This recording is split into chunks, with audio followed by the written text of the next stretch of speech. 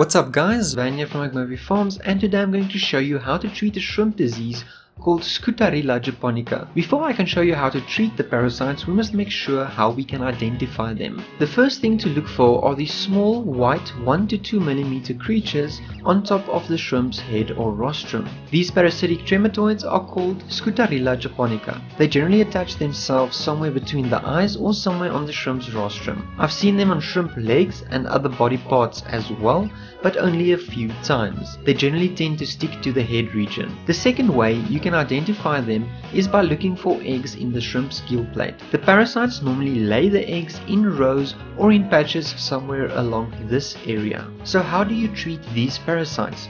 The first step is to use a salt dip for all the external parasites. Make sure you don't use the salt that you use at home, but rather go to the pet store and ask for freshwater aquarium salt. This salt will not contain iodine. I take 1 tablespoon of salt and add it to a cup of aquarium water. I did however use a glass in this case for transparency purposes. All you have to do now is to dissolve the salt in the water by stirring it.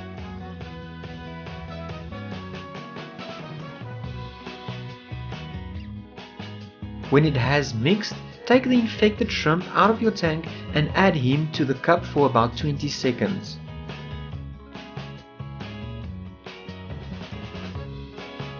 You can then remove the shrimp and add him or her back to your aquarium and then throw away the salty water. As you can see here, the parasites are gone from the shrimp's rostrum. The salt dip does however not work for any eggs that's inside the exoskeleton like I showed you earlier. This brings me to step 2.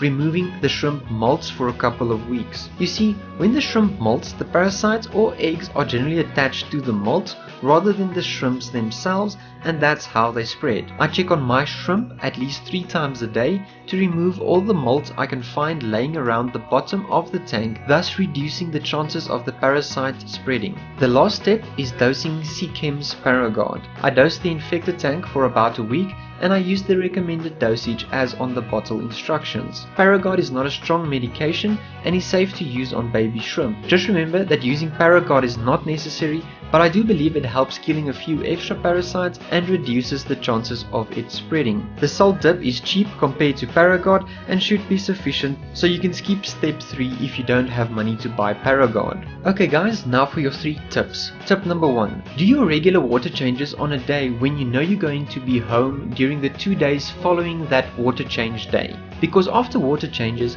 there is a higher chance of the shrimp molting during those 2 days when you are home and able to check on the tanks multiple times to remove these molts. If you are unable to do this, removing them twice a day, morning and evening, should be sufficient. Removing them more frequently will help reducing the parasite spreading. Tip number 2. Some people say they have good success with dosing no planaria. While this may work, I have snails in my tank and I don't want to harm them. No planaria are known to cause harm to snails. They generally don't all die at once, but some do slowly die over a period of 1 to 3 weeks after using no planaria. Tip number 3. Scutariella japonica don't really kill shrimp. However, in large numbers, they can prey on weak shrimp, and studies have shown that about 15 to 20% of all shrimp are infected. After dosing these 3 steps, my shrimp are completely clear of any Scutariella japonica, and by treating them with salt and paraguard, I have also not lost a single shrimp, so you can feel comfortable them this way. The process takes about 2 weeks. In some cases, you do however have to repeat the process, but rather wait 3 weeks since the first salt dip, as it can add a lot of stress to the shrimp. But that's it for this video guys. If this video sucked, you know what to do, but if it was awesome, get subscribed, press that like button and check out our other videos. I hope you guys learned something today, and as always, keep it shrimpable.